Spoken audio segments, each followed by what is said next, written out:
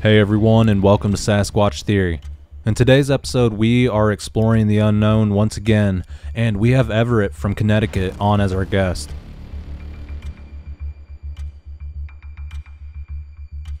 Everett has followed the channel for quite some time now, and he has really been wanting to tell me his encounters. Everett feels the cryptid phenomenon is connected to otherworldly beings such as aliens. He also believes that once you experience one thing in your life, you are very likely to experience more. If you enjoy Sasquatch Theory, please like and subscribe. And if you have a Bigfoot encounter or anything paranormal that is related to Sasquatch, please contact me sometime. Alright guys, let's get straight into Everett's encounters with the unknown.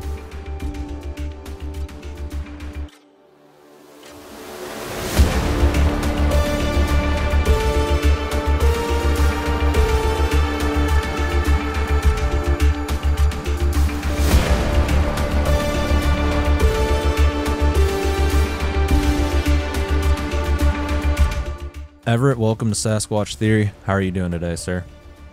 Oh, I'm doing great, McGill. Thank you. Good to hear. Everett, if you would dive into your Bigfoot, cryptid, and paranormal encounters from the very beginning, and let's run through them all. Well, it's kind of a long story. I'm 55 years old. I'm in Connecticut. I'm prior military, combat veteran. I like to say I have some I like to think I have integrity. Definitely am an honest person, maybe to the point of almost too honest. That could be a negative thing. But anyway, I had a Sasquatch encounter approximately 10 to 12 years ago. I'd have to do the math. But anyway, it's neither here or there. It was in Lisbon, Connecticut, and I had been coming from Providence. And I was on my way to pick my daughter up in Lisbon. She was at a friend's house. It was about 8 o'clock at night, summertime, sort of getting dark. It was pretty dark. At least the area I was in, it was getting dark, being that it was wooded. And my wife and I, we were coming from Providence. Like I said, took the back roads back. And we were about 15 minutes from my daughter's friend's house.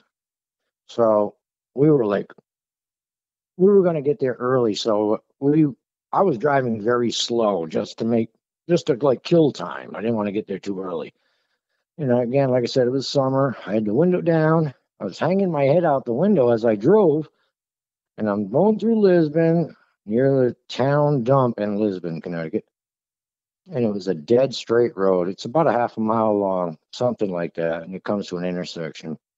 Anyway, I had my head hanging out the window, and I was thinking to myself, wow, what a beautiful night. I wish I was on my motorcycle, you know, and I was just kind of like in a daze. And all of a sudden, I look, and I see two huge, and I mean like big as ping pong balls, sized eyeballs glowing. And they were, I would say, 7 to 8 feet tall. Definitely higher than like a stop sign. And I look over at my wife and I said to her, "Do you seeing this? Are you seeing this?" And she couldn't believe it. And as I'm looking at her, she's leaning forward and she says, "All I can see is the eyes." And they were like mesmerizing. And I'm like, "I hear you, I hear you." They were like paralyzing, the eyeballs. And they were glowing like an orange red color, perfectly round. But this son of a gun was standing there on the left side of the road. I'm on the driver's side, so I'm looking right at this thing. It did not decide to move until we got about 20 feet from it, maybe 15 feet. We were on top of it, basically. I'm going about 20 miles an hour, very, very slow. And I had the headlights on. I'm on a dead straight road. It had to have seen the car coming for a long time. And I've always sworn to myself, this thing wanted us to see it. There's no other explanation. It had to have seen the headlights coming down the road. If you're standing on the side of the road, dead straight road, come on now. And the weird thing is I didn't know it until the day after, that there were railroad tracks behind that thing in the woods about 60 feet. It goes up into a berm and it goes down, and sure as hell, there's railroad tracks. And again, there's also the town landfill right there as I go by on my right side. So I'm thinking like, wow. I didn't think about it right away, but I went home. I did pick my daughter up, brought my wife and daughter home, and I said, I'm going back. You want to go? My wife's like, you're crazy. Matter of fact, when we saw this thing, I got to backtrack a little bit. When we saw this thing, I literally I steered right at it. It looked like it's so hard to explain. It looked like it took a right, like a side step to its right. And like it looked to me like it disappeared into thin air, honestly. And I don't like, you know, I'm not embellishing anything. I mean this. When this thing, it looked like it took 2 steps to the right, and it looked like it literally disappeared into thin air. There was nowhere for it to go. I swerved the truck right at this thing, and it was gone. I don't see how it could have disappeared that quick if it was running. I don't. I don't know. All I know is as I took the left and veered towards it, my wife was screaming bloody murder. And what could I do? I didn't know what to do. I just couldn't believe what was happening. Anyway, I got back on the road, picked my kid up and brought them home, and I went back myself, poking around, shining a light in the woods. I was scratching my head like I couldn't believe this happened. And I called a friend of mine, this guy Tony. It was in Jewett City, Connecticut, not far from Lisbon, next town over. And we went out that night hunting around, and we didn't see anything. I went back next morning, and that's when I realized it was railroad tracks in the woods. And then obviously I knew the dump was there. So the weird thing is I went to work the next day after this happened.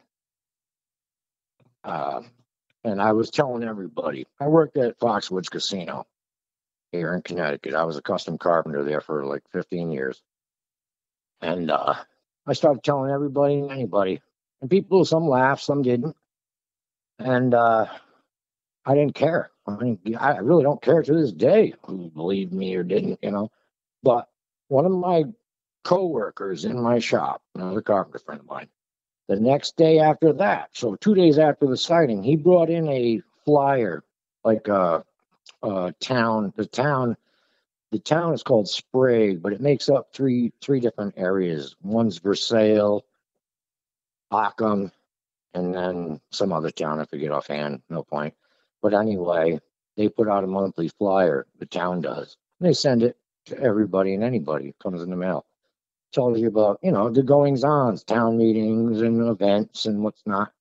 And on the back page of that flyer, it said point blank, has anybody seen Sasquatch in Lisbon? I couldn't believe it. And then it said, please call this number. I said, holy mackerel. I'm not the only one that saw this thing, Somebody else saw it. I felt such gratitude because I was going insane. Like, this can't be real. I mean, I was one of those people that at that time, I didn't realize they were like all over the country, down south, North Carolina, Missouri, your way. I didn't know that. I was one of those people that thought they were out in the Northwest, and that's where they stayed. I had no idea, and then, it just blew my mind. So, yeah, that was to me confirmation that I did see something. I didn't know what it was, but I did see something. It was very difficult to make out the features because it was standing on the left side of the road, but it was against the woods. And honestly, when you're looking at this thing, the eyes, it literally paralyzed you. It was like, it was unbelievable. You couldn't take your eyes off its eyes. So trying to distinguish all these features would have been almost impossible. It was absolute paralysis. Although, looking back on it, I don't think if I was able to take my eyes off its eyes, I don't think I would have saw much of anything anyway because it was like darkness against darkness. It blended in so well. It was incredible. It was absolutely incredible. And not like I said, I've done a little homework, looked into this, and again, since that happened, I know of at least 3 sightings in that same exact area, and it just keeps getting reported. There's houses around, but they're like, I don't know, I would say a quarter mile apart, pretty much in the woods. Lisbon, the town of Lisbon, the landfill there, I believe that thing goes in there at night and just forages. It can either forage for food or pick off animals that are foraging for food, one or the other. But I believe that's where it was either coming or going from. I have a feeling it was going that direction because it was facing that direction, heading towards the landfill, which was only about not even a quarter mile up the street, not even a couple tenths of a mile. It's very, very strange, but it's just one of those things I'll never forget. But I don't know if you're interested or not, but I could tell you some things as far as like the UFOs. And a lot of people don't think, like, I firmly believe these things are directly related as far as UFOs go. I've got my reasons, but I firmly believe that they're definitely affiliated. I don't there's a few stories I've heard over the years that seem to correlate, which lead me to believe, what I'm saying. I've dealt with the UFOs. I've dealt with it's very strange. Like I had said to you in the past, when you deal with one weird thing, it just seems that other weird things seem to stack up on top of that. And I've never looked for anything. I've never played with Ouija boards. I've never looked, for any kind of trouble. But it just seems that it just finds you. And once you experience one weird thing, you may as well expect more weird stuff because that's just the way it's going to be. I was just so happy that my wife was with me. It scared the living hell out of her. If I was alone, I would have thought I was crazy. I would have thought I was crazy. I've never witnessed anything like that in my life. I've witnessed some weird things, but that Sasquatch there in Connecticut, and I'm not the only one. They've been spotted in Litchfield County, up towards Hartford area. People don't understand that New England is 65% or more wooded. That's a lot of woods. You got these little towns. If you go fly over New England, unless you're in Providence, Boston, or something like that, but for the most part, you could hide anywhere. People are like, oh, it's impossible. They would be spotted and all this. Are you crazy? Come on. I could get through the woods and get out and about. I could poke through your yard, look through your windows, and do whatever the hell I wanted. You'd never find me if I didn't want you to. And I'm just an ex-Army guy. You imagine something that's adapted to the woods? They could sneak and peek and do whatever they want and go unseen for literally forever, man. People are so gullible to think that they have one over on these creatures. It's ridiculous. Absolutely ridiculous. And I do believe, maybe not Hawaii, but they are in every state. I don't know about Hawaii. I've never heard any reports, but they are everywhere. They're in Rhode Island, Hockomock Swamp. I went out not long back on a little bit of an expedition with this woman, Norma, and her husband. And we were out there, way out in Massachusetts. I mean, way out. We were in Connecticut, actually, but we were way out in the middle of nowhere on private property. And we were up there 10, 15 minutes, and rocks started getting smashed together. We had those K2s, what do they call it? I don't know. It was their equipment. I don't even know. But microphone with the high sensitivity. You could hear every little thing. And you could hear rocks getting cracked together. And it was so obvious something was out there. It was beyond obvious. It was actually creepy because I had my window down. It was as if I felt like something was going to grab me out of the window, out of the car, and just rip me out and drag me in the woods. I was getting kind of scared. It took about an hour to settle down to get used to it. We were out there from like midnight till 4 or 5 in the morning. And yeah, there was all sorts of activity going on out there. And they've got serious, I guess, proof, footage, whatever you want to call it. So yeah, we were out an area on private property on a lake. They had been there several times, friend of theirs that owns it. And yeah, there was all sorts of crap going on. It didn't take, like I said, 10, 15 minutes max. And yeah, next thing you know, you hear all sorts of craziness. And I think raccoons out there banging rocks together and whatnot. Come on. You got to have a couple hands to be doing a lot of this stuff. So I don't consider myself gullible. I know, I'm 55 years old. I just look at it like it is what it is. I'm not one to lie to myself either. So anyway, yeah, but along with that, like I say, I talked to you before, the UFO subject. That seems to, I don't understand why or how, but it just seems to, like, they actually seem to follow me around, man. I know that sounds ridiculous, but they know where I'm at. And I actually told my wife, I'm like, I think I've got a chip in me somewhere. And I said it jokingly, but I didn't. I wasn't joking. I've been dealing with this stuff forever, since as long back as I can remember. 5 years old or so.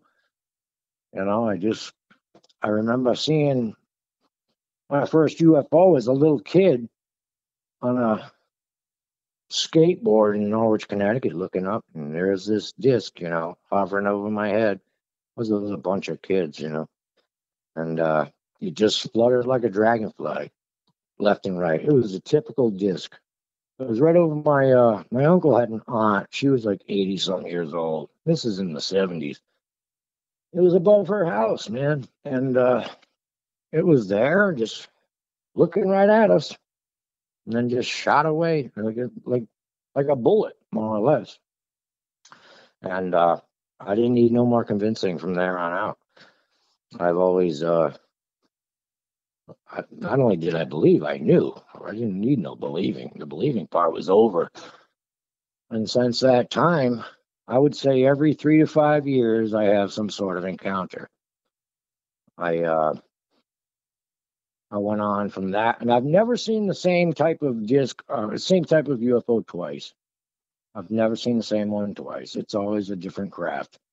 I'm going to tell you something that's very hard to believe.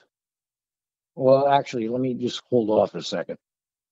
I had the encounter when I was 14 with a gray in my room. I had been sleeping full sound asleep, woke up for no reason, rolled off onto my back, and there was this gray looking right at me, less than 12 inches away. And I wasn't scared at first, but I started to get more and more scared because it was so bizarre. This thing was like in a praying position with its hands on the mattress. Its hands, I mean, its arms on the mattress. Its hands weren't like praying or anything like that, but it was just resting its arms on the mattress, looking dead at my face. And it spoke to me telepathically. I don't know what to say. It's the truth. And all I remember it saying was, go to sleep, go back to sleep. And that was it. And I remember distinctly rolling back over to the position I was originally and doing exactly what it told me. And that's not like me. I'm a kind of I wouldn't say combative, but, I'm the type of person, so, if you tell me to take a right, I'm going to take a left. So this thing had total control over me, even without me being aware of it. And that's all I remember of that encounter. But I will say, at 55 years old, it's as clear now as is the day it happened. Can you describe? Never left me. Can you describe what the being looked like? Yeah. I can exactly describe it. Well, all I saw was from the center of its chest up. It had very, very skinny arms. I would say like real skinny. Like I would say maybe twice around as a broomstick. And fingers. The fingers were like at least twice as long as yours or mine, at least. And it was, you got to realize, in my bedroom, there was a street light out there. So I could somewhat see pretty well in that room, even though the lights were out. And this thing's eyes were black, black. And they were huge. They were, man, I'm breathing heavy just trying to tell you the story. The thing looked almost, well, they call them grays for a reason. This thing was basically gray, almost like a blue gray. And it didn't do anything to like scare me except for the fact of what it was looking at it. But see, I believe those eyes were, you see these grays, they have these huge black eyes. I believe these eyes, the blackness you see, I think those are like sunglasses type thing where they can take them in and out. And I don't know why, but I think underneath that shows what the real eyes look like. I think what I believe firmly, that's why you have all these cattle mutilations, because their eyes are, I think they're making these things. I don't know how to say that without sounding crazy, but these grays, I think, are made somewhere, somehow, and I think that has to do a lot to do with the cattle mutilations. I think if you were to peel back that lens, which is the blackness of their eyes, I believe you'd see underneath their eyes the size of a cow. If you look it up, you look at the chromosomes of a cow, they're very, very similar to human, and hence cattle mutilations. You said that it threw up a hologram of your brother? Oh, yeah. As I started to freak out. This thing was like so close to my face, and it sort of inched a little bit closer and closer. I think that had to do with like the telepathy end of it. Like it has to be staring right at you to do it. But yeah, as I started to freak out on the inside, although I laid there perfectly still, this thing knew I was flipping out on the inside. I was getting scared, and it threw up a holographic image of my brother over the front of it in order to, I believe, quell my fear. And I've heard of this before one other time. I told this story to somebody, and they were like, wow, that has happened before. I remember, I heard a story about that exact same situation, and it didn't work. And I didn't say anything out loud, but I did say in my mind, you're not fooling me. You know, I was sort of swearing at it.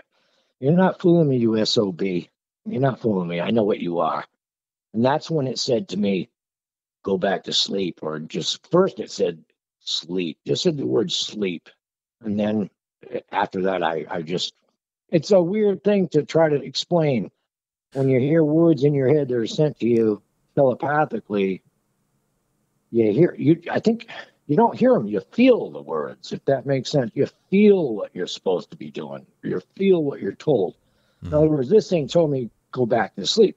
I didn't hear the words go back to sleep. I just knew what it wanted me to do.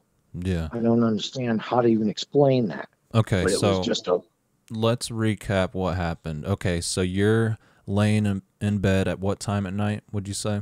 I'd say about 2 o'clock in the morning. 2 o'clock in the morning, and you're laying on your side, and you turn over onto your back, and that's when you notice this being standing to your right. I looked to my right. Yeah, I looked to my right with my eyes, and then it was just, but you got to realize, though, it was absolute paralysis. I couldn't move if I wanted to. Okay, so your body was locked up, but you can move your eyes, right. correct? All okay. I could move was my eyes, and that was it. And I couldn't take my eyes off this thing if I wanted to. I don't know why. Did time seem like it was going faster, slower? Did you notice any strange sounds? I don't recall any sounds. And the weird thing is, I don't recall any other presence in the room other than the singular one being. But the weird thing is as after, like I said, it just before it put that image of my brother over its own face, it sort of smiled at me, but only with half of its face. It was more of like a smirk. Like, I think it did that to try to calm me down, because before the smirk, it looked so serious that it was horrifying, because you're not used to that kind of thing at all. Who would be, right? Yeah, but and it had big black smiled, eyes. I think. Is that what you said? Excuse me? Did it have big black eyes? Huge black eyes. Huge black eyes. That's the scariest thing. Mm. It's like looking at a giant hornet, you know? Yeah, and it's smiling You at can you. imagine. It's like their eyes are as big as your fist, except they're, obviously, oval shape, sort of, they go to wrap around their head kind of thing. Yeah. And at this Oh, point, it's Lord. smiling at you, and what happens next? That's when I started to hear it tell me to go back to sleep. Mm. And And I don't understand why I even listened, but I did. I okay. didn't even question it. It just said sleep, and then it said go to sleep. And I rolled back over on my left side, faced the wall, exactly what it wanted me to do. And I don't know what happened after that. Man, that's I don't know creepy. what happened after that. So you're But I will telling me, say, like somebody, like let's say you're a kid and your mom is checking on you late at night to see if you're okay. That could possibly be an alien and not your actual mother or whatever family member.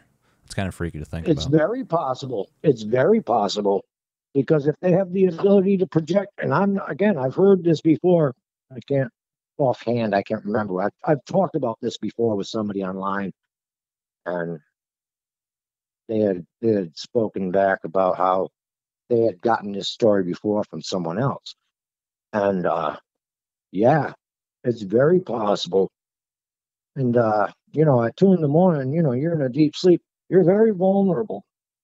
And I don't care who's listening as far as things go, like whether they believe me or not, that's up to them.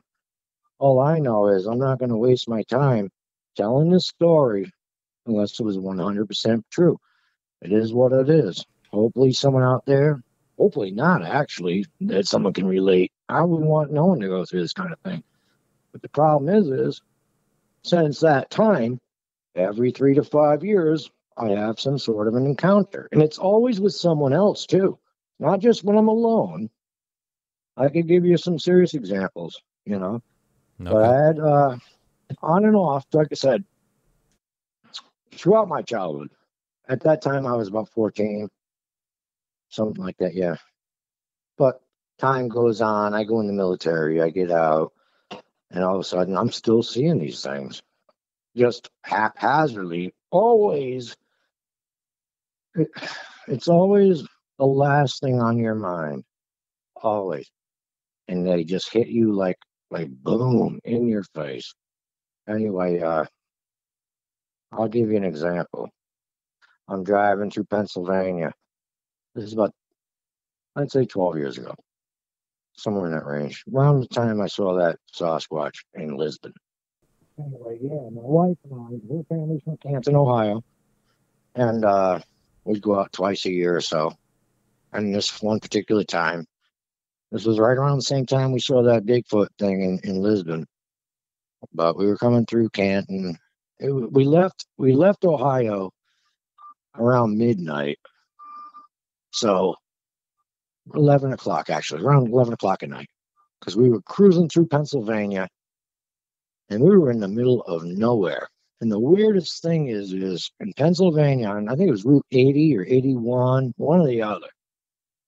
Something, yeah, 80, 81. I can't remember. It goes east to west, right, straight through. It's like 6 hours driving through PA. Anyway, it was around 1:30 in the morning. It had been raining like hell, and it stopped raining. And I said to my wife, "Don't you think it's kind of strange we haven't passed any cars, not even an 18-wheeler?" And usually at that time of night in Pennsylvania, 18-wheelers are barreling through because that's when they can make the most progress, and no cars in the way. A lot of 18-wheelers travel at night. Anyway, it had just stopped raining. We're going through this valley in Pennsylvania. If anybody knows, you could look off left and right, and a lot of times you're in the middle of the highway. You could see forever. You'll see like these steel towns and stuff like that. But we were in an area where there wasn't any civilization at all. However, it did level where to the left and the right. We come around this huge bend in the highway, and again, it's 1:30. Just stopped raining, and you could see left, right forever. But as we came around this bend, I would swear on my mother's grave, dude, this UFO was landed right in the middle of the highway. And I will tell you right now, I will swear till the day I die, It was incredible. I got my wife, I got my kids in the back seat. My daughter at the time was just about going into college. She was probably about 17, 18. My son was early teens, 13-ish or something like that. And they were passed out in the back seat.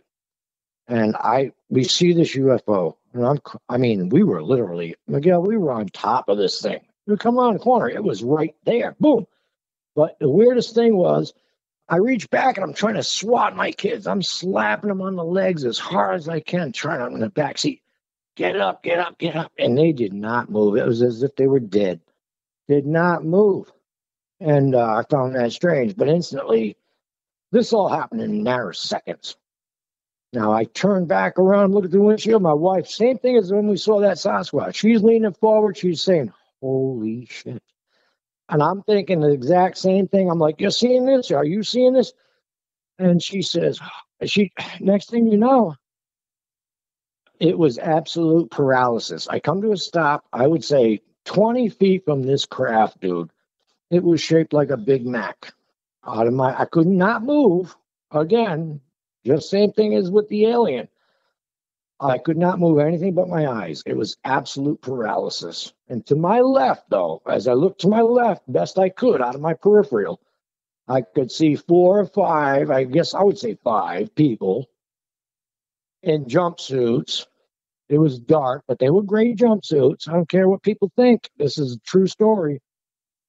And I know they were grays. There's nothing else to describe them as. They were little grays in the road. And this thing, honestly, Miguel, I'm going to tell you right now, this craft was so unbelievably, it was just unbelievable. Honestly, it was shaped like a Big Mac. And I'm an aircraft mechanic, dude. I was in the military as well. No longer, but I used to be. And let me tell you, they don't put square windows in planes because they will blow right out. That's why planes have round windows. It's just the way it is. But this thing had square windows. It was so big, it hung over each side of the highway. The windows had to be 4 feet by 4 feet. And across the bottom level, it had to be at least 20 windows. That's how big it was. And then the next level above that, it was a double decker. It looked like a Big Mac. It had the same amount of windows. You could see right inside the craft. It had a pink glowing light. I can't even describe it. Call it a peach. If you had a light bulb that was peach colored, call it that then. It was like this peach colored light. It was unbelievable. It was beautiful. And I'm looking through each window. But we got to realize now, this thing is above us because it's so big. It made the car look so puny. And I was in what did my wife have at the time? She had one of those little, it was like a truck with like a 4-foot bed. I forgot even, Christ was so long ago when I bought it, I forgot. It had a little, whatever, a little 4-foot bed, double cab thing. Anyway, we're looking up at this thing more or less. And looking inside the craft. And I'm trying to spot, I'll never forget it. I was trying to look for people, but I think most of the people, whoever was in that craft, was outside the craft on the road. That's what I was seeing on my peripheral. What the hell they were doing in the road, I don't know, but I will say this. It's as if they didn't care. They didn't care, like what was going to come around the bend, as if they almost controlled the traffic. I said to my wife before we saw this thing, why haven't we seen any cars? I couldn't believe it. We couldn't see, I don't give a crap where you're at, in this country. You drive down the highway for hours and hours, you're going to pass somebody eventually. And we hadn't passed nothing in hours. And I had been that route so many times. I've never had that happen. I've been that route 50 times across Pennsylvania. I'd never had that happen. Anyway, this thing's in the road. Next thing you know, like I said, though, and I can still remember the landing gear. It had like struts coming down with like these feet attached to like these struts. Looking up at this thing, I know this sounds ridiculous. I know this sounds ridiculous, but it was white. This craft was white. And the top end of it had this red stripe painted across it. And I know that sounds ridiculous because everybody's always thinking, oh, the gray silver disc. No, no, not at all. Not this thing.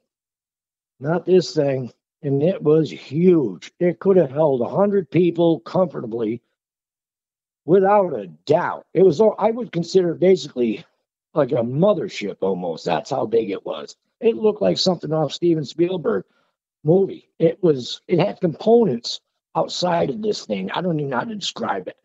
They were like boxes attached to boxes, attached to like hoses that injected into this thing. It was ridiculous to look at. You couldn't even understand. It looked like a 10-year-old kid took a bunch of cardboard and toilet paper rolls and construction paper and just started gluing everything together, except call it high tech. It was like you couldn't make rhyme or reason. What is this for? What is that for? This thing, it was out of control. The amount of technology, there's no way on earth that was ours. There's no damn way at all. And again, out of my peripheral, my wife is paralyzed. I'm paralyzed. We couldn't talk, but we could see. And then here's the kicker, man. What happens? All of a sudden we black out. Then what happens? We wake up 5 miles down the road on an exit, passed out. We come to.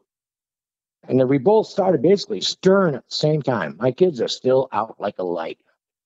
But I will tell you this. I'm like, Karen, man, what in the hell just happened? We started talking. Like, was that real? Did that just happen? Like, and we're describing it back and forth, like just confirm, like we're not crazy. Are we losing our effing minds? My kids, I finally slapped them around and not, you know what I mean? Anyway, I wake them up, I should say, not slap them around. But I get my kids stirred. They come too. They don't remember nothing. But my wife, she starts describing the entire scenario. She starts running through it. I'm like, oh my God, it did happen. I know it did happen. We had been on the road for a few hours at the time. So we were about halfway through Pennsylvania, somewhere in that range. Takes a little bit to get out of Ohio from Canton, so we go into Dayton, or Akron rather, and then into Ohio. Go from Ohio, go through Akron, and then into Pennsylvania. And so we had been in, we were a couple hours deep into Pennsylvania at least. And we woke up on the side of the damn highway. I was scared. I was shaking. I just knew. And I pulled into I'm nervous telling the story.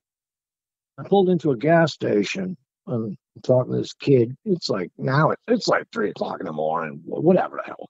It's late. And I'm saying to this kid, you ever seen anything weird around here or anything weird ever? And he's like, well, there's a military base about 20 miles down the road. I'm like, no, never mind. This ain't no military. I am ex-military. And let me tell you, I'm not saying I know everything the government has, but I know, I do my homework, dude. There's no way the United States government or any government on the planet has that kind of capability. There's no way. We might have UFOs, but they're not going to be landing in the highway in Pennsylvania. They have plenty of private space out in the deserts of Nevada and all these other places around the world where they don't need to be involved landing on highways where the public can see them.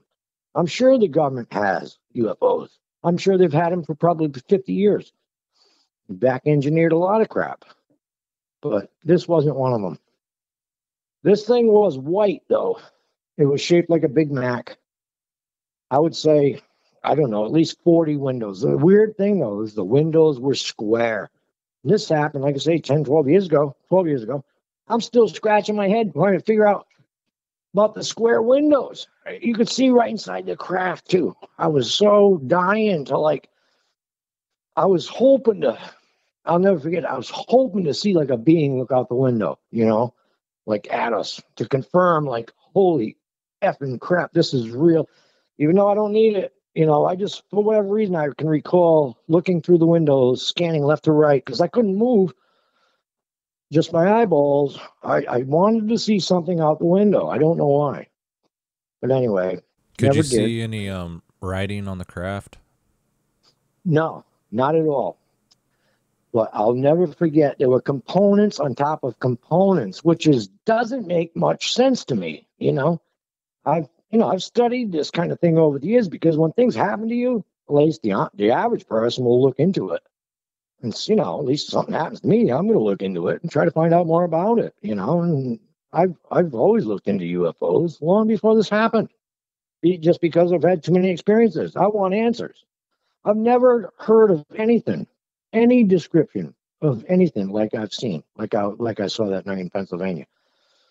I never heard of a double decker. I've never heard of the square windows. I've never heard of things attached to it, like on the outside of it. It didn't make any sense to me. It was aerodynamic, except for the fact of all this crap that was attached to it. It didn't make any sense to me. It still doesn't make any sense. And I scoured the internet years later and looking for any kind of description that was similar. I've been on MUFON. I've looked state to state, nothing even close. So, obviously everybody and their uncle should know by now. There's many kinds, there's many races, just like there are here on Earth. Where they're coming from, who the hell knows? But I know one thing, they're here, dude. They are here, and they've been here. They've been here forever. Long before, I think, even us, maybe. But they watch us. Do you think possibly you guys were abducted that night?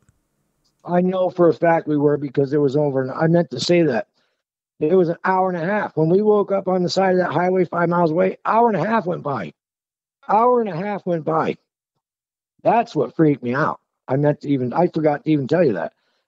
And that's why I stormed into that convenience store in a gas station in the middle of nowhere. Excuse me, flipping out. Like, have you ever seen it weird? Yeah, because I couldn't believe that hour and a half went by. And I'm like, well, you know what? If it was just like, honestly, if it was just me, I would have probably had myself hospitalized, honestly, if it was just me. But this was my whole family. My wife, even to this day, I'll bring it up every once in a while. Like, Karen, that did happen, right? And she's like, Everett, I've seen more weird since I've been with you than I can even want to even remember. Because I don't know why, whether it be the ghosts, UFOs, this Sasquatch thing. It's like, hello. After a while, you get kind of sick of it, because it's not like you're looking for it. Who the hell would want to look for it, But it's real.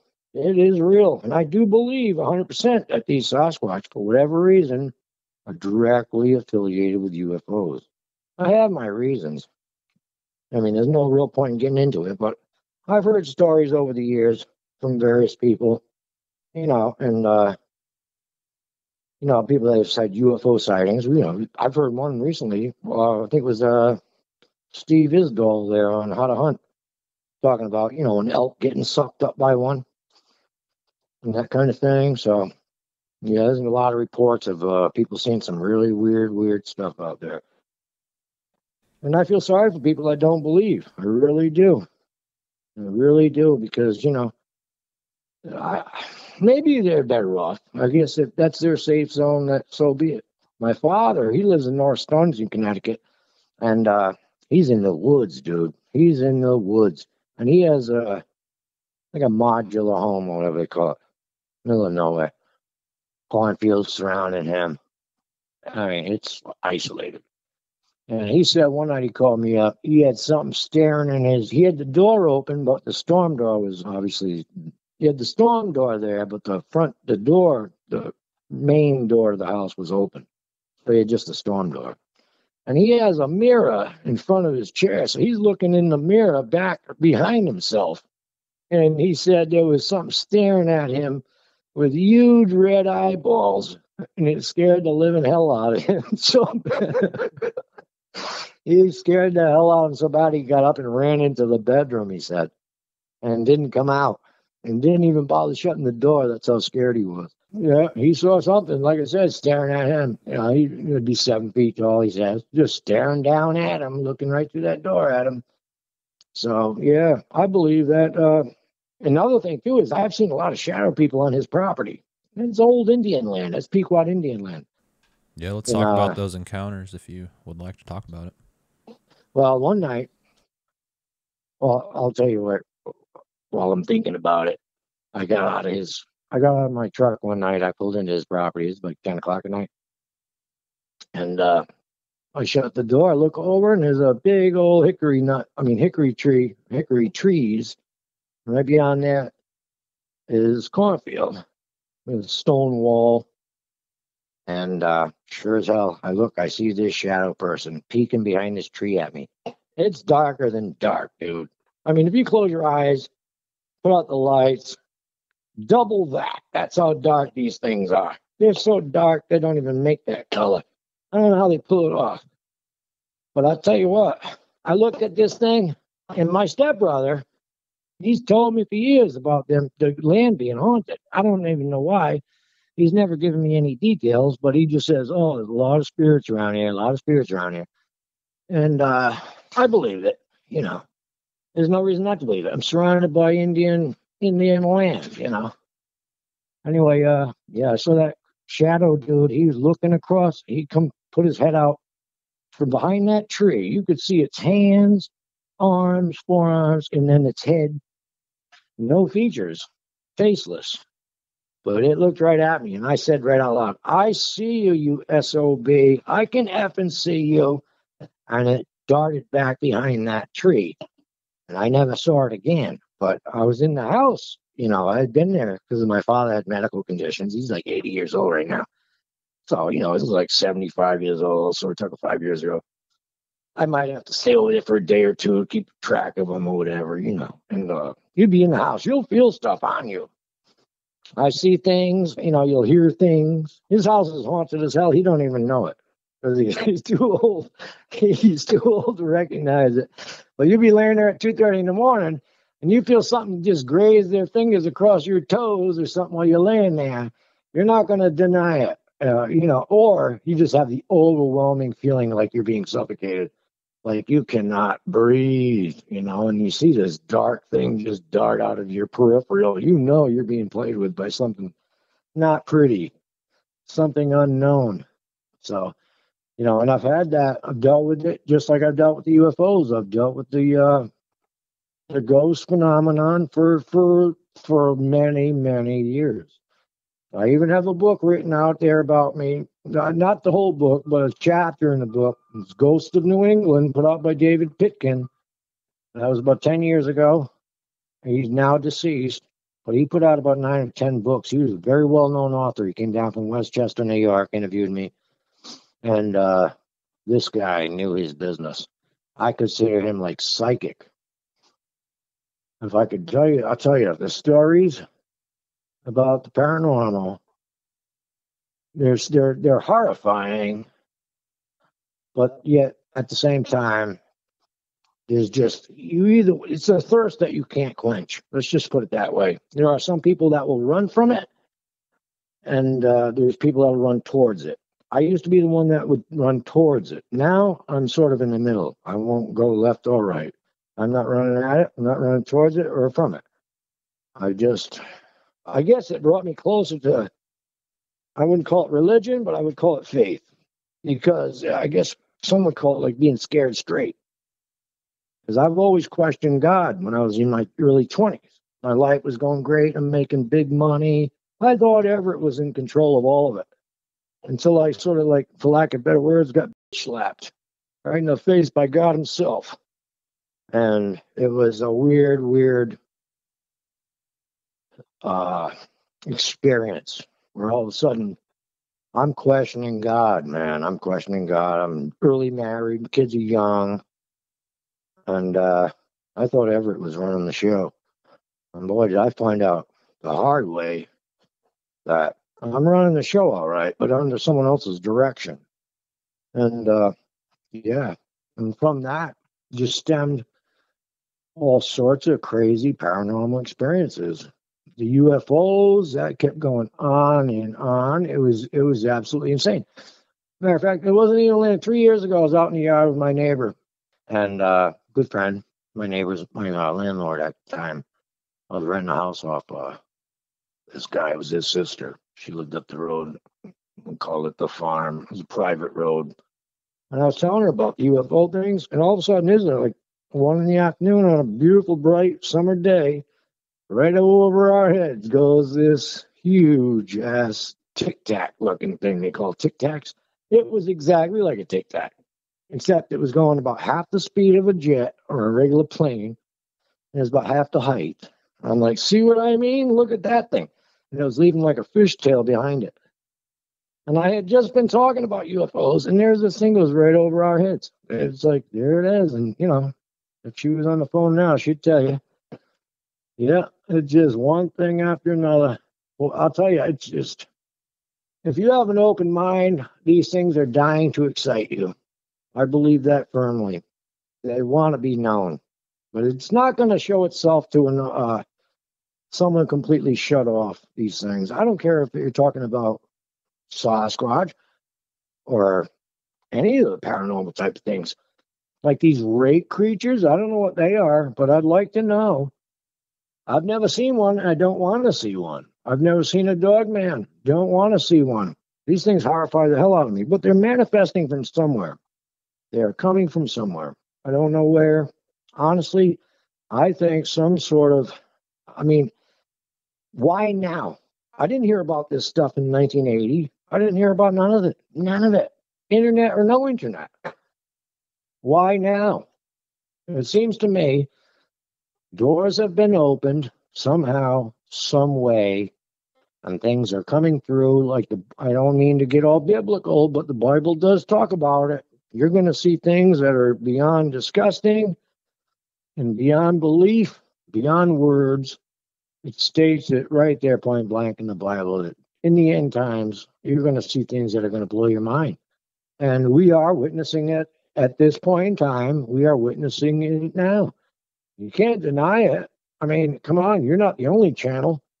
You know, there are thousands and thousands and thousands of testimonies every day being put out about people seeing this, that, and the other thing. No one's going to tell me all these people are liars or they're just easily manipulated or whatever the hell. Not happening. Not happening at all. No more than it is me going to call and talk to you and fill your ear with a bunch of crap. It's not happening. It is what it is. People are afraid of it. I don't blame them. They ought to be afraid of it. They ought to be afraid of it because it's only going to get worse, in my opinion. It's only going to get worse. And I'll tell you right now, today's electronics have the ability to capture things that have always been right there in front of our face. I don't know why, but these electronics we buy today have a way to open doors. They can see through the matrix, man. They can see right through it, and they're picking up things. I got pictures of myself on a cruise with orbs around me where you can clearly see people's faces inside the orbs. Very clear. I didn't even notice it until I was on a cruise with my wife and her cousin and her husband. And I got a call from Sue, the cousin, saying, oh my God, she sent me a picture from her digital camera from Ohio. And she's like, Everett, check this picture out. And it was sure as hell, there it is. I'm standing there. It was like formal night. So I got like this, not tuxedo, but a suit on or whatever the hell. And right there's this orb right in front of my chest, about the size of a soccer ball. And then inside that orb, you can clearly see a woman's face. Clearly as hell. You can't deny it. It's not pareidolia, whatever they call that. Not even close. A 5-year-old will tell you, yep, there it is. I can see it clear as hell. It is what it is. Why now? I don't know. Why these electronics can pick up on it now? I don't know that either, but I know they do. It's incredible what's going on. People need to, I warn people, like, wake up, man. Wake up now. There's things that have gone on. I'm sure I'm forgetting 1,000 different things I could tell you. But I'll tell you right now, back to that Sasquatch thing, Miguel. I will say this thing wanted to be seen. And it must continue to want to be seen because it's been reported again since. No, I'm not even counting the people that haven't reported it that I don't know about. But all I know about is the actual reports. I know of 3 of them. And I ran into this guy, the one who brought me the paper 2 days later, showing me, oh, if anybody had seen this Bigfoot, please call this number. The one who brought that in, I saw him not even 3 years ago at a store in Lisbon, the same town. I had stopped in that town with my son off the highway. And he was in the store. He's like, Everett, I worked with this guy for years. I didn't recognize him because he had, retired and gained a lot of weight. And I was like, Bill, holy mackerel. He's like, yeah. He's like, hey, remember that time you told me about that thing you saw on the side of the railroad tracks? I'm like, yeah. He goes, that was just sighted again. I was like, really? That was only 3 years ago. So I know this thing's back and forth, man.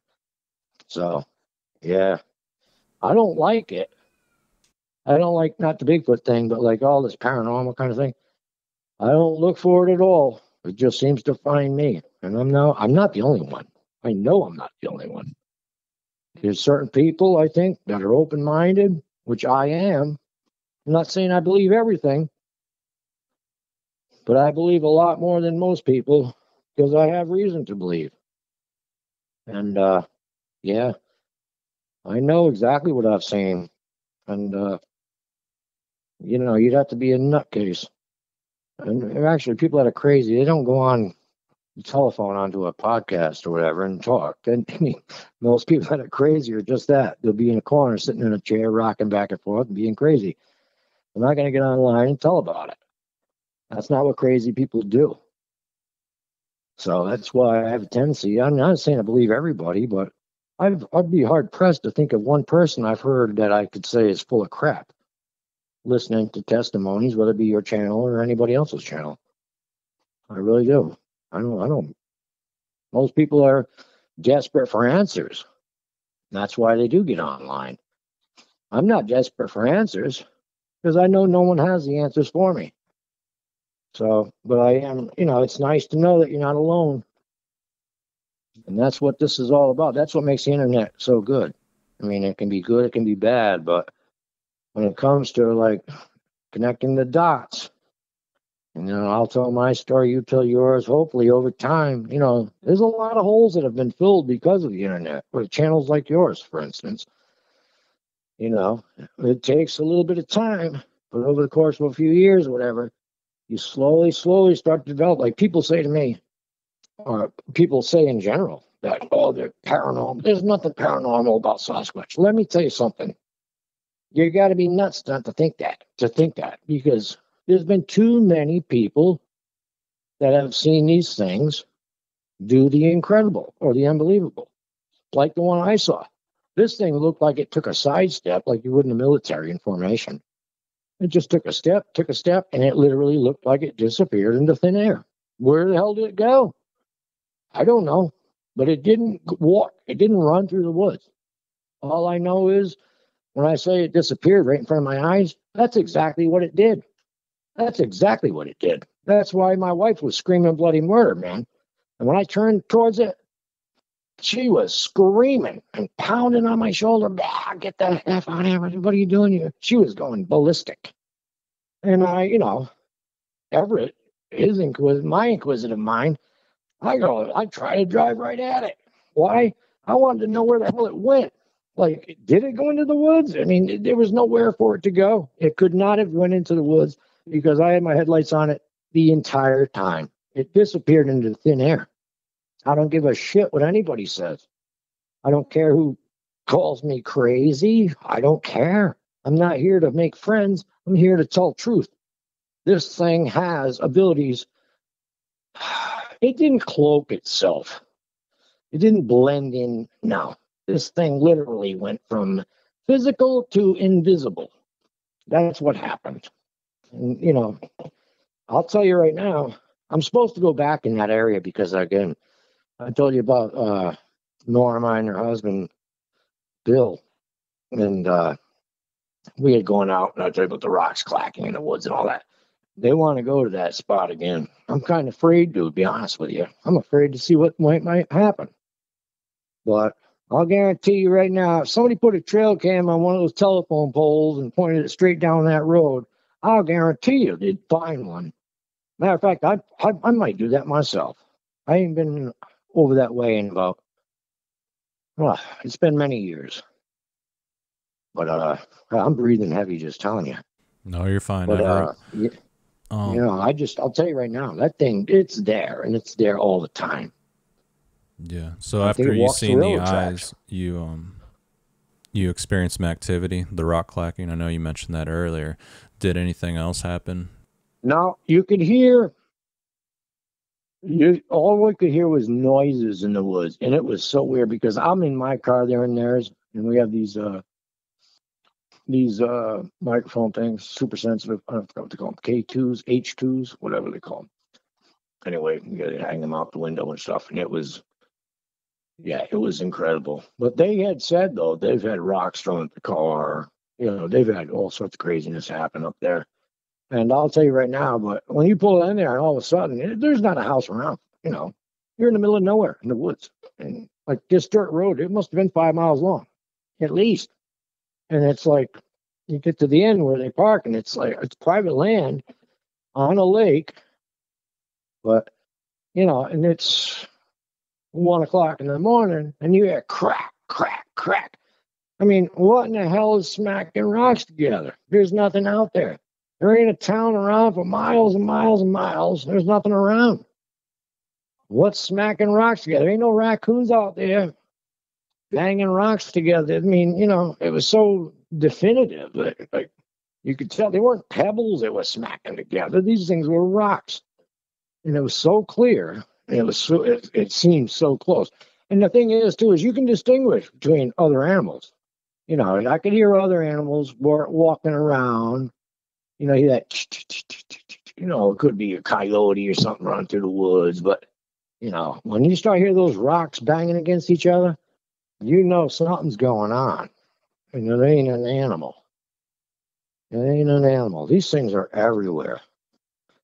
They are everywhere. Especially, like I say, up my old man's way up in North Stonington. There's nothing out there. At least on his property. You know, it's on Ryder Road, my father's land. And my father's wife, her maiden name's Ryder. That farm, that whole road was given as a wedding present in the 1850s. So there's not a house on that road. And, you know, if there's anything going to be around, that would be the place. There's cornfields, there's deer, there's streams. Anything you want, it's there. From crayfish to anything you want, it's there. You could live good. Even a human. You and I, we wouldn't have to, you know, you got hickory, nuts, you name it, it's there. You can live pretty well if you know what the hell you're looking for. No doubt about it. I will say, I'll email you though. I think of some other stuff. I know I have offhand. I didn't expect you to call me this morning, but this afternoon rather. But yeah, I'll tell you right now, I just want everybody listening, if anybody does hear, just to believe. There's so many naysayers out there that are so quick to call people crazy. And it's like, listen, if you look up marsupial sightings in this country, marsupial meaning like a kangaroo and that kind of thing, look up that. Just look up that on the internet and tell me everybody's crazy. I don't know how many states alone, if you Google marsupial sightings in the United States, how many states will pop up with sightings? Again, and the thing is this, when I went, that UFO sighting in Pennsylvania, now, that was when the internet was pretty early, fairly early, but I did Google that shit when I got home, and Pennsylvania was the #1 reported state. It had the highest reported sightings of UFOs that year, Pennsylvania, and there's a lot of strange things. They've got, you know, they've got hidden military bases in PA. A lot of weird stuff. It's going on forever and ever. So, you know, I know what I saw. That's all I can tell you. Yeah, well, I appreciate you for sharing all that, and I definitely believe you. And a lot of the things you mentioned, I've experienced in my life, as far as like the glowing eyes, the alien next to the bed, and the paranormal activity. I've seen a shadow person as well. So I I've, definitely, I've, I've dealt with the ghost thing for years and years, dude. I'm so used to it. It doesn't even bother me anymore. Honestly, I get poked on the side while I'm laying there, and it's just like, I'm going to bed, dude. Leave me alone. That's how you get numb to it after a while. yeah. And how does it After, make after you? the fear. How But does that make you feel knowing that there's many people out there that haven't had Bigfoot, cryptid, or paranormal experiences, and then frustrated, you absolutely have had all frustrated. three, and you've had multiple. It absolutely frustrates the living hell out of me because I've had my own family. Mhm. I've had my own family turn on me, call me crazy, this, that, and the other thing. And I say, you know what? Why am I crazy about one subject? Well, when it comes to like stocks, buying stocks and building houses or repairing a furnace or something, why am I not crazy every other subject? If you're crazy, you're crazy. You're not crazy with just, oh, when it comes to UFOs, Everett's crazy. Or when it comes to Bigfoot, Everett's crazy. Why am I not crazy the rest of the day? You know what I mean? I'm crazy when it comes to crap you don't want to hear about. That's when I'm crazy. That's when I'm crazy, is when you're afraid to hear what I have to say. Next thing you know, you just want to label me a nutcase. Everett's nuts. Oh, he must need some sleep. What are you out of your mind? Why would I go out of my way and tell somebody like my own family member, for instance, a story? Like I said to them, what do you think? I'm trying to make friends with your ass? I don't care what you think. I'm just telling you the news. Take it with you or not. I don't care what you believe. I'm just telling you like it is. My son, he's 25 years old, just got out of the Marines. He knows exactly what's going on. He knows exactly what's going on. He was out there that night on the deck when I had those UFOs fly overhead when I was playing with that flashlight. The only reason I did that is because I watched Steve Greer and all these morons with their lasers pointing at the sky out there at Mount Adams and that kind of thing. And I figured, you know what? I'm going to give it a try. I know this thing can be spotted from an aircraft. So I just figured, well, just for shits and giggles, I'm going to give it a try. And it didn't take but 3 to 4 minutes. And well, not just one, but two of them shot over my head. They were no more than 500 feet over my head, Miguel. They were glowing from the internally. They were glowing internally. You couldn't see anything but a glow. But if you had a giant Mentos candy, I would say that they were 500 feet over my head. I would guess that they had to be 200 feet across each one. And it just went, stopped for a millisecond and then shot away, enough for me to realize, yes, this is happening. I'm talking a millisecond. And then another one, boom, same exact thing shot away. And when it shot away, it was, if you blinked, you would have missed it. And I'm going to tell you right now, that scared the living hell out of me. And I've had a lot of experiences with UFOs and all that over the years. But that particular instance, it scared me big time, dude. I bent over and ran through that screen door back through my storm. I had like a sliding door off the deck. I ran through that back into that house like a 5-year-old schoolgirl. I was scared. I was scared because I was like, I didn't expect it to happen, for one thing. But when it did, it didn't happen just once. It happened twice within seconds. I'd say about 4 seconds apart, 5 seconds apart. And then the second one came in. Dude, I tell you what, my son, he was like, wow, because he never experienced this kind of thing. He was with me in Pennsylvania, but he was passed out in that back seat. And I think for whatever reason, they had control over those kids because I was slapping them on the legs. They wouldn't wake up for nothing.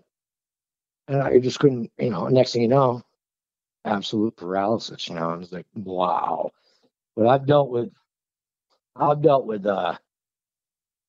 do they call that? Sleep paralysis. That ain't just people. People are so misinformed about that kind of thing. They say, "Oh, you're gonna wake up. You're waking up out of a dream state, and your motor skills aren't." Bull crap. I've had that happen when I was wide awake. I've had experience too. I was living in Mystic, Connecticut, dude. Uh, I was shacking up. I had two roommates with this house. I just got out of the army. And I used to read a lot back then. I was reading a book. It was 12 o'clock at night. I'll never forget it. I looked at the alarm clock right next to my head. And all of a sudden, I was paralyzed out of nowhere, just paralysis. And I could hear, sounded like a mile away, like a swarm of bees. And it got closer, and the sound kept coming closer and closer and closer till it was engulfed, right? It only seemed to last seconds. And then when I turned again and looked at that clock after I broke out of this paralysis, when I looked back at that clock, it was 12:20. 20 minutes passed, and it seemed less than 20 seconds. I've never explained that situation either. Never have. That freaked me the hell out. But I don't know. I didn't see nothing. I don't know.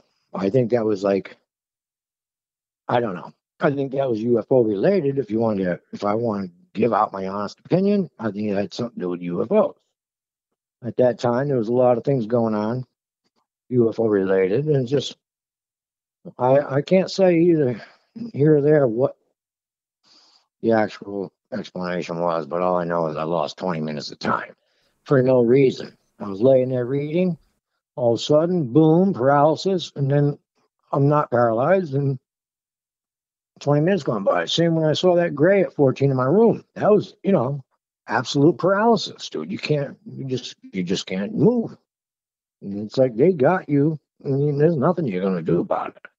I could tell you stories though I'll tell you about the ghost things. I mean, we'd go on for hours and hours though. But that house I owned in Norwich, bro, in Norwich, Connecticut, that's an old Indian town. Norwich is a very old city. And Norwich, downtown Norwich, used to be like second largest shipping area aside from New York City back in the 1700s. A lot of old Indian graveyards and all that stuff. And my neighborhood where I lived was nothing but Indian ground in the summertime for the Mohegan Indians. And Pequot's not far from that. And that house, when I moved in there, that thing was beyond haunted. It was the most unbelievable thing ever. And that's why that guy came down from New York. I was in there after I closed on that house, second day, just like the typical ghost story. What did I do? The house was built in 1960. It was a 4-bedroom cape. And I went in after the closing, second day after closing, I started gutting the upstairs. Kids are at school, wife's wherever. I'm at home alone. And I hear boom. I hear the front door open, and I heard the front door close. And I'm thinking, that's weird. And I hear thump, thump, thump. Something's coming up the stairs. I'm like, listen, my wife, we both had motorcycles at the time, but she's not a big woman. Whatever's coming up those stairs sounds awful big, And I had my back to the door. I'm in one of the bedrooms. I had it gutted. I got a miter saw on the ground. I'm reframing some knee walls and putting in new electrical. And something walked across the floor behind me, and I'm assuming it's my wife. I figured she's gotten home early. And all of a sudden, I could feel it right over my left shoulder, even the breath.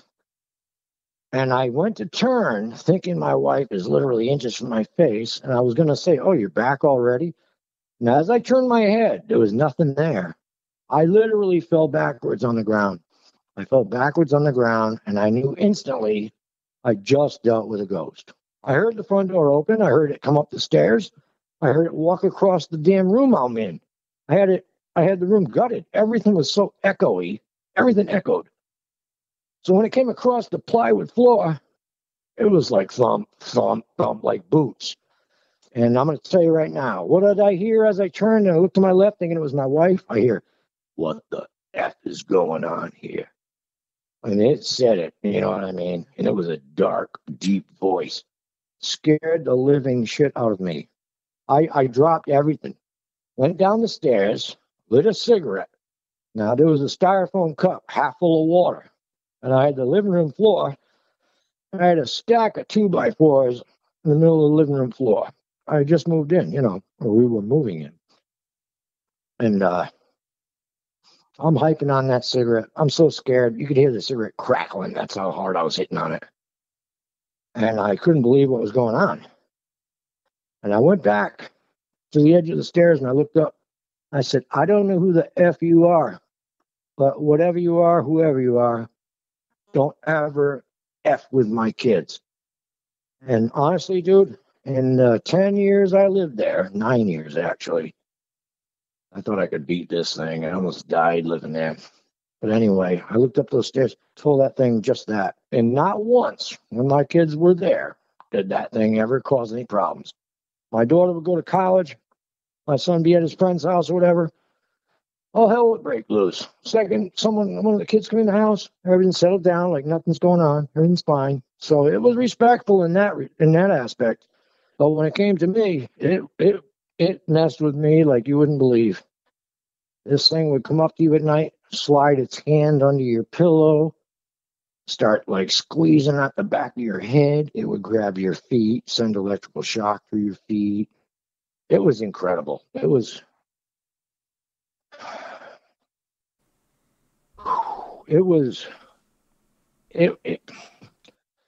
I went to Walmart. I bought an audio digital recorder, probably $35-40. And I'll tell you, it was beyond super sensitive. These things will pick up anything. And the second I turned that thing on, it was the second like my world changed. I said, who are you?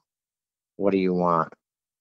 And this guy came across that thing and he says, I asked, what's your name? He goes, Jackie. I said, Jackie? Well, who are you? What do you want? And anyway, he didn't say nothing, right? So I went next door, and my neighbors were like 75 years old at the time. They bought the house next to mine originally in 1960. The whole neighborhood was built in 1960. They were originals. So I told them what was going on in the house. They didn't believe me. And I said, well, who's Jackie? And they said, holy shit. They looked at me like crazy. They were like, Jackie? How do you know about Jackie? I was like, well, that's the guy I'm talking about that haunting my house or whatever. They were like, Jackie is John. John was the son. He died in Florida at 55 years old of cancer. But he was a hellion, and he was always in and out of jail. And his mother, they were a Greek family, and the mother was always saving his butt from the police and all that. So anyway, it was only a day or two later, I'm on that thing, and I want answers. I'm on the recorder, and I'm like, I know you're here. I want to ask you some questions. And this dude, he didn't hesitate. He did not hesitate, Miguel. This guy's like, what, man? I'm like, what's your first name? And he's like, John. I mean, it's a raspy voice, though, that's answering. Very creepy. But you got to think, too, the guy died of lung cancer. So, I mean, the raspy voice, I don't know, maybe it goes hand in hand, but he says, John. I says, why do you call yourself Jackie? He goes, nickname. I was like, wow. I said, well, where did you die? And he says, Florida. I said, how old are you? He says, 55. In a whispery, raspy voice. He answered every question I asked. It went on for minutes, dude. And I'm thinking, I watch these ghost shows on TV and all this crap, and I'm thinking to myself, I got every one of these shows on the planet like licked. They don't have anything on what's going on right now in this house. This thing is answering every question I ask. To the point, I know it's going to sound crazy. This guy followed me to work. And I could feel it. And I said to the kid, this kid, Nick, he was a younger kid in his 20s in that carpenter shop there. And I was telling him the story. He didn't believe me. And I brought in that recorder. And I says, I can prove it to you right now, because I can tell you he's here right now. I can feel it. I don't know how I could feel it, but I could feel it. And he says, I pull out the recorder and I says, listen, I need you to do me a favor.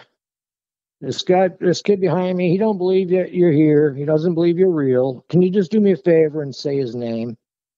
And sure as hell, Miguel, this guy says, I'll whisper it. Nicholas. just like that. He says, Nicholas. And I'll tell you right now, the kid behind me, 20-something years old, he almost dropped to the ground. He couldn't believe what was going on. Instantly, right after that happened, my boss walked in, this guy, Chris. And he jumps out of that chair and he says to Chris, look at me, and this Everett. I hadn't been there that long at the time. When this was in the beginning. I says, he says, this Everett man, he's like some sort of effing medium. I'm like, I'm not no medium. I'm just telling you what's going on. You can take it or not. Believe it or not. And anyway, he didn't make me, but he's asked me to play the recording back. So I played it back for my boss. And then I said to him out loud, I said, what's my boss's name? I did it for shits and giggles. And he goes, Chris. And then my boss, Chris, says, put that effing thing away. That's all he said about that. But it went on and on. Now, I could talk to you for hours about that kind of thing because my sister was killed at 5 years old by a drunk driver. And I know to this day that she's around. I've got her on audio. I've got her. She's just around. I don't know how to prove it to you, but let's just put it this way. And then I named after the name Everett comes from an uncle who died in 1939 of polio.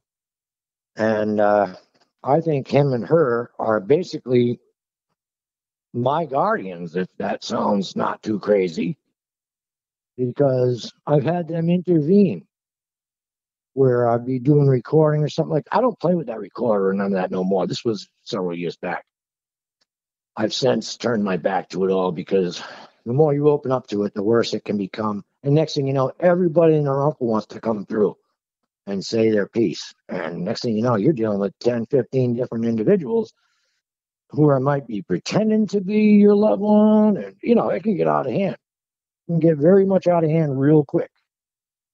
And I learned it the hard way, so I quit. And but before I did, I had, I believe what is like my sister who died at 5 years old. I believe it was her.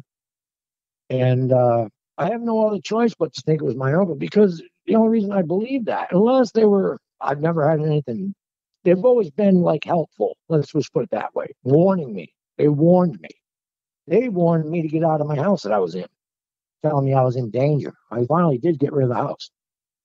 But you hear a little kid come over the recorder, it's like, it gets in the range of a 5-year-old girl. It just makes perfect sense. But every time I went to ask the name, like, what's your name? There was always another teenage boy who did talk to me, but he would never give his name. And when I asked the girl her name, you could literally, Miguel, hear him muffle her mouth. Like if he put her hand over her mouth and she was trying to talk, like, woo, woo, woo, woo, that kind of sound. And he would only allow her to talk in such a limited fashion. But I would ask questions, they would answer. And then at the end, I would say, thank you so much. You did not have to answer any of it. I appreciate it. And the guy would say, you're welcome, Everett. Like, as clear as I'm talking to you right now, you're welcome, Everett. And it's so, it just shifts your paradigm towards life. The problem is now is I walk around, I'm 55, dude, and I walk around now. I've dealt with so much paranormal. I know I can almost pull my hand out of my pocket and reach out and it would slap me 5. It's just how it is. Some people, like I say, are just, I don't know why. Some people just are just attracted to it or it's attracted to them. I don't know if it has something to do with the aura or your being, but how do they know? They somehow pick up on it. Yeah. And I'll tell you absolutely. right now. Yeah. I don't understand, like these Bigfoot, they know who they can trust, and Sasquatch, they know who they can trust and who they can't trust. Mm-hmm. Yeah, I think it has something to do with your aura. You must give off certain colors, or how else would they know, Unless they can just tap into your mind. It makes you wonder. Yeah, absolutely. Yeah. And the thing is, I can go on and on for hours regarding the paranormal, man. There's not even enough time in the day. No, I But I'll tell you right understand. now, you know, I, you know, uh, I just wanted to get this story out, especially people that like they hear about, oh, you saw a Sasquatch in Connecticut. Yeah, you're a real moron. That's what you are. I'm like, listen, man, you don't get it, do you? You just don't get it. You ain't ready for it yet. Some people you're never going to explain anything to. It's just the way it is. Their mind's closed off to it, and that's just the way it is. Yeah, So absolutely. I don't begrudge them. I just deal with it. But Yeah. it is what it is. I don't force anybody. You can believe me. I don't care if you believe me or not. That's just the way it is. I'm not here to just shove anything down anybody's throat. But I'm not the only one in Connecticut. People do their homework, man. This couple in Litchfield County, this elderly couple recorded this Sasquatch on their property, and it was creepy looking. It wasn't this huge Patterson Gimlin thing. It was a skinny, lanky, 7, 8 foot tall. Looked like it had two wrists. The hands, where it walked, the hands were below the knees, and this thing had. It looked like it had a wrist and then like two wrists. Like it bent. The hand it bent so abnormally. Anyway, point is this thing was creepy. And I'm thinking, good Lord, I would never want to run into this thing in the woods. I would drop dead. I would drop dead of a heart attack.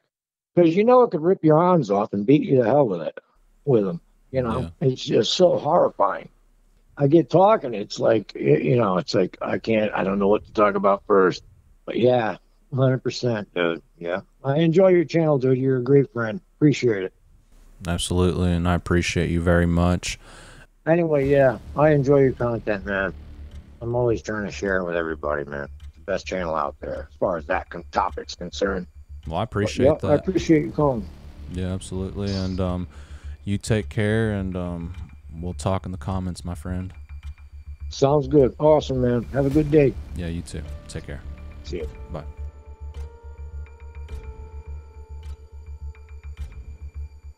All right, Everett, thank you very much for sharing your encounters and experiences. And yeah, I tend to agree. There seems to be some type of connection with UFOs, aliens, and the paranormal.